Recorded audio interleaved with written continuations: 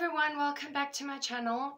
I'll be doing a Gypsy tarot reading today for a Facebook friend. So basically we will be doing 3 rows of 8 cards each, 8 cards per row. And the difference between these cards and my regular cards, the main difference, is that these cards are very straightforward. They're still open to interpretation, but they're a lot more direct and straightforward.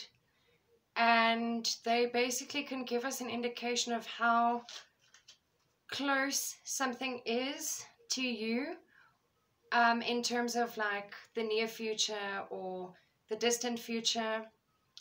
And we also can see whether something is in your immediate environment or whether it's far removed from you.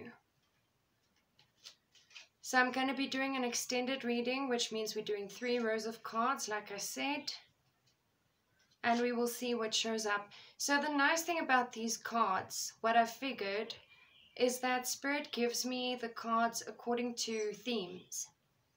You'll see what I mean a bit later, but basically they come out according to theme or topic. And I don't mean for them to come out that way, it just happens. Alright, so your first card that you have is number 14, the Rider, which is a sure sign of good news.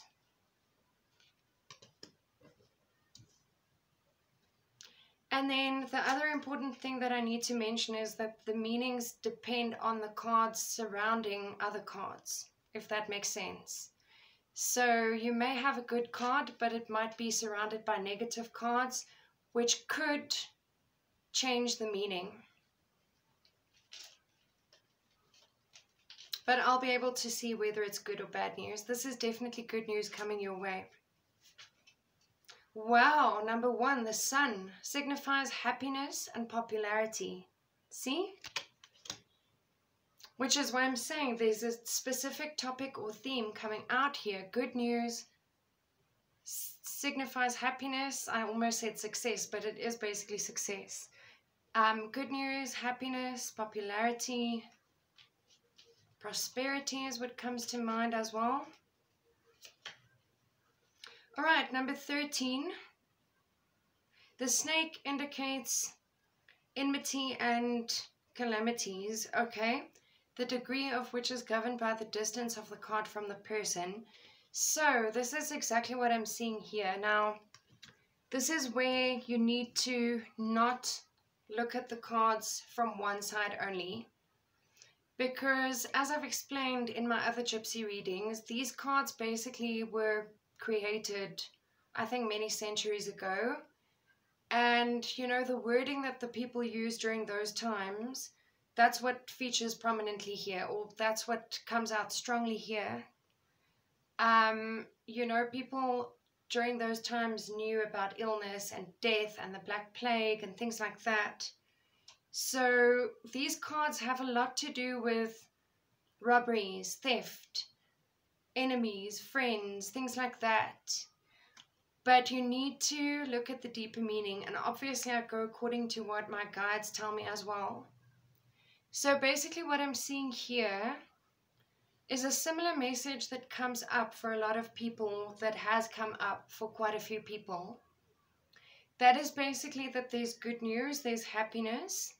But just be aware of hidden enemies, of fake friends, of people who seem to be wishing you well, but they're actually, I don't want to say they're wanting your downfall, but there's a little bit of jealousy around you. Which is why I'm saying, ultimately this is a good group of cards, these 3 so far, with the good news and the Sun, but it's saying just be aware that some people are not wishing the best for you.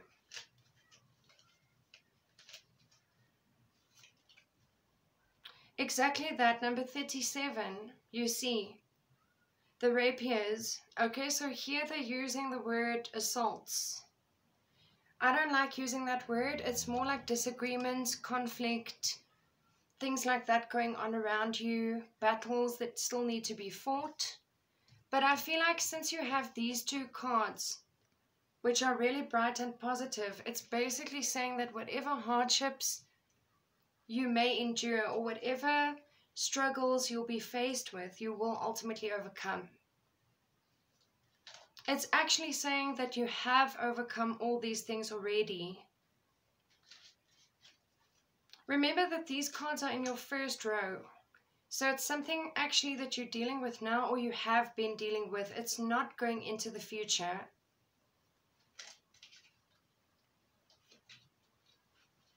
All right, number 32, that is exactly the energy I was sensing. And funny enough, this reading is very similar to the reading I did for your twin sister. So I did a Gypsy reading, if I remember correctly, for this lady's twin sister, and something very similar came up, which is weird. Well, it's not actually weird, seeing as you are twins and everything, but there's this message about overcoming hardships. I mean, here you have the mountains, okay? So here it talks about also enemies, but I feel like it's something to do with life's journey. Because, you know, the journey of life is not linear. It's ups, it's downs, sometimes more downs than ups. But it's basically saying that whatever mountains you encounter along the way, you have the necessary strength and courage to overcome those mountains, those struggles. All right, number 21.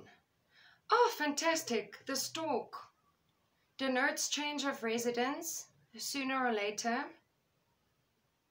based on the distance. So, okay, this card is in the first row, which is telling me that this could be happening very soon. It is also 2 spaces away from your main card, which really is telling me that there's some energy about changing residences or moving away, moving to a different home. Even if it's not going to happen soon, I feel like you've been considering it for quite some time, or someone else in your nearby environment has changed residence. But there's a message about that, definitely. Oh, then you have number 42, the Cupid. Okay, it's a sign that someone is looking at you with great love and longing. Whether you know who that person is or not, that we're not sure about. But you definitely have someone looking at you with great affection. All right, number 8, the Scythe. Now, this card has its own meanings. I don't go according to those meanings because it's also very much outdated, I want to say. Where it speaks about disappointment and things like that here, I see it as an ending because the Scythe is about something being cut off. So I don't know if this is you ending a certain cycle in your life and moving on to a new cycle, or it has pardon me, it has something to do with you changing residence, and that will be the ending of something. It's like the Death card in normal tarot. It's like the Grim Reaper.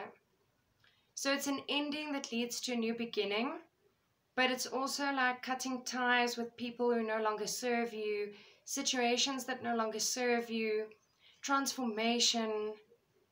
I mean, death is normally transformation, right? So it doesn't have to mean disappointment, no. And it is not related to this Cupid card at all. It basically is cutting ties with people and situations that no longer serve you, and it also speaks about moving from one cycle of life to another cycle of life. Alright, stay tuned for part 2 where we will be selecting another 8 cards. Thanks for watching.